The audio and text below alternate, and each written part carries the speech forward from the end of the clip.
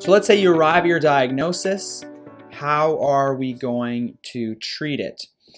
The treatments, like I said, are not necessarily cures, but they're ways to help patients live with the symptoms and reduce the symptom burden from a day-to-day to help them try to live kind of more of a more normal life.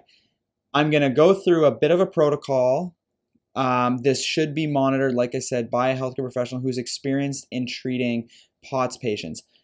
I will often refer my POTS patients out. I don't specialize in POTS. I'll be able to potentially pick it up, but I'm going to refer that patient out. I'm not going to be managing that POTS case necessarily, right? So you have to try and find the right person who has experience in dealing specifically with POTS because there's a full protocol to follow. Something that I would encourage you to look up is some research by Dr. Benjamin Levine. There's a protocol out there called the Levine Protocol for POTS.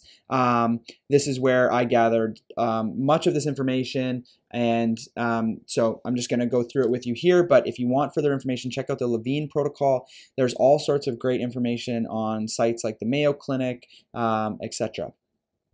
So first thing is fluid intake.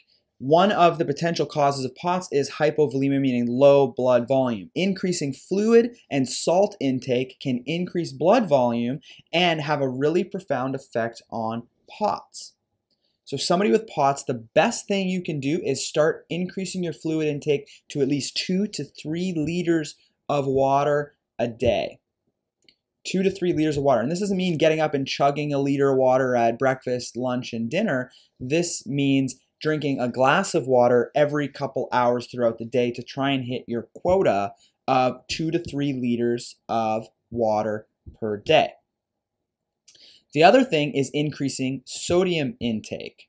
Now, this should be done very gradually. You shouldn't just start hammering loads of salt, all at once, but again, should be monitored by a healthcare professional, and you should increase your salt intake anywhere from 3,000 up to 7,000 up to 10,000 milligrams of sodium per day. Now, to put this in perspective, what does that mean? Well, 2,300 milligrams of sodium is about the equivalent of a teaspoon. So you're looking to get up to 7,000 to 10,000. What the best way to do this, and what Dr. Levine suggests through his protocol, is to put this into a bag at the start of the day. So you have your kind of daily quota, and then you know how much is in there, and then just sprinkle some on your food throughout the day to arrive at that daily quota. Like I said, don't have your patients do this all at once, but you can gradually increase this throughout the day. So that will increase blood volume and increase blood pressure and potentially counteract that tachycardia, especially if it's hypovolemic. Compression stockings. Wearing compression stockings can help to increase venous return of blood back to the heart, and that can improve your circulation and potentially also counteract the effects of POTS. Having a balanced diet, eating smaller meals throughout the day, and avoiding things like simple carbohydrates, which would spike your blood sugar levels and potentially create these fluctuations in blood sugar. So having kind of a balanced meal with a lot of good protein in it can keep your blood sugar stable and can again counteract some of the negative effects of POTS. Next, staying upright. So patients with POTS often, obviously, because of what happens to them when they're upright, they feel uncomfortable with being upright. One of the problems with going into a lying or recumbent position is that over time you actually become more deconditioned and make your condition worse, right? One of the inciting events of causing POTS can be prolonged rest and inactivity. So by you avoiding being upright because of how you feel, you actually make your condition worse in the long run. So what might feel good in the short term actually creates long-term loss, right? Short-term gain for long-term loss.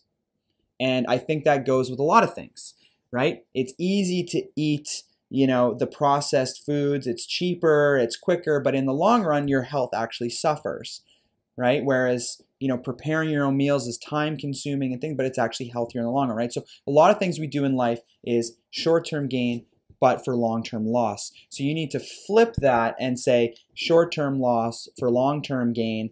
And what they recommend is to remain upright throughout the day. and only go into a supine or recumbent position when you're ready to go to sleep. And part of Levine's protocol is he actually recommends that you elevate the bed, the head of the bed. So you take the legs at the head of the bed and elevate them between 4 and 10 inches off the floor so that your head actually remains elevated throughout the night. Because what that does is it keeps you elevated, and it keeps your blood having to circulate, and it kind of helps to regulate things and keep things in check.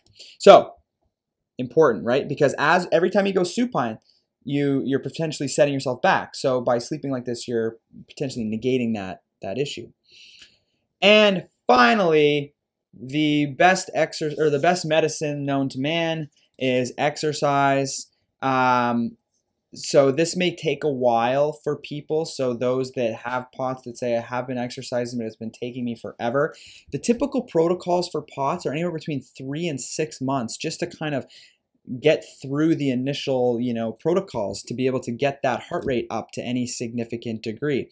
The first thing before you start any type of training protocol, you're going to have to figure out, your training zone. And there's some heart rate calculations that have to be made. It's a little bit complicated, so I'll probably have to do some sort of Instagram post on it or something so that it's there in a written format so that you can actually check it out. I might actually do a blog post on this topic just to have that information there. But the first thing you do is you determine what your max heart rate is. Now, to calculate max heart rate, it's 220 minus age in years. So if you're 20 years old, your max heart rate would be 20. If you're 30, your max heart rate would be 190, so on and so on. So it's 220 minus your age in years. Then you want to determine your heart rate reserve, which is your maximum heart rate, which is a 220 minus your age, minus your supine resting heart rate. So when you're lying on your back, what's your heart rate at complete rest? Your lowest heart rate achieved at complete rest is your resting heart rate. Then your max heart rate is 220 minus your age. So you take your max heart rate and subtract your supine resting heart rate, and then you will get your heart rate reserve. You multiply your heart rate reserve by 75%, and that will get you your maximal steady state heart rate. So once you kind of get bumped up, your steady state heart rate is basically 75% of your heart rate reserve. Then what you do from that is you subtract your, you take another 75% off of your maximal steady state range, and that now gives you what's called your base rate. And your base rate is where you start your exercise protocol on. Now, the protocol for POTS is essentially 3 days of cardio with weight training interspersed between those days. So let's say you go Monday, Wednesday, Friday of cardio. You're going to do Tuesday, Thursday with weights. The cardio should be anywhere from 20 to 30 minutes at your base rate. Now, because patients with POTS have trouble being in upright positions, typically the recommendation for the first 3 months or so is to be in more supine positions. So things like swimming, rowing, recumbent cycling, okay, those are all things that you're in somewhat of a supine or recumbent position and is easier to tolerate for that because now you're starting to build your exercise tolerance in a position that is comfortable and achievable for you. The next few months, then you graduate into upright cycling, maybe an elliptical and a treadmill with no incline on it. After that, then you can progress into a treadmill with an incline on it. Okay, and your ranges of heart rate, you've started at your base rate, but you're gradually progressing into maximal steady state range and even higher as you get more and more into it. So exercise protocols for patients are only as good as the compliance that they have towards it, right? It depends on how bad you want to get better. Right? Anyone can provide you with an exercise protocol, but if you're not going to follow that exercise protocol, you're not going to have the results of it. So, like anything, if you have an infection and I give you an antibiotic and you don't take that antibiotic and you wonder why you still have an infection, you can only be mad at yourself. So, as anything in life goes, you're going to be uncomfortable with this because it's a challenge, because it's pushing you to where you're kind of, uncomfortable. And so you have to kind of get comfortable with the feeling of being uncomfortable, right? Like being upright throughout the day, trying to eat healthy meals, trying to get a good night's sleep, trying to drink 3 liters of water a day, trying to increase your salt intake. Okay, so as with anything in life, like, success, starting a company, it depends on how much you stick with it and how bad you want it. And that's going to be the determining factor whether or not you get better. All right? The treatment is not a cure, but it's a way to help minimize your day-to-day symptoms. The example that I've used before in previous episodes is my daughter's cashew allergy. We have to give her little bits of cashew every single day, and over time we increase the amount of little cashew bits we're giving her. So there's a solution. She's now up to 45 times her original dose. So we started down here with this, and now she's taking 45 times her original dose every single day. And we're only halfway there. So she's going to be up to, I don't even know how many times dose by the time we're done this thing, because every time we go in, they double her dose. So it's exponentially becoming more and more and more. Here's the kicker. It's not a cure. This does not cure her, but it exposes her immune system over time in a safe way to the things she's allergic to.